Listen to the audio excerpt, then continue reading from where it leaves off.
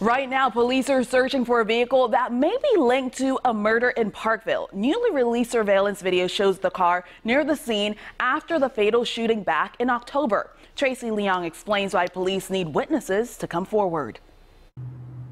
This is the first major break Baltimore County Police have had in this case for nearly 3 months, and they need the public's help to identify the vehicle. Police are searching for this white car caught on surveillance video driving across the parking lot of Pappas Seafood Carryout in Parkville on the evening October 20th around 7:30 after 19-year-old Diamonic Reyshann Arca-Jones was fatally shot.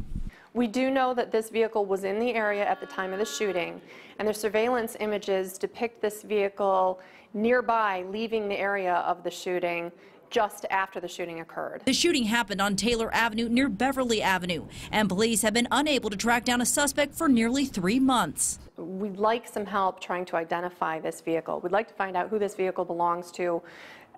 Ultimately, we'd like to find out who was inside of that vehicle and determine whether or not this vehicle was actually involved in the shooting. Relying on the public to drive in tips and ultimately find the suspect or suspects responsible for killing Arca-Jones.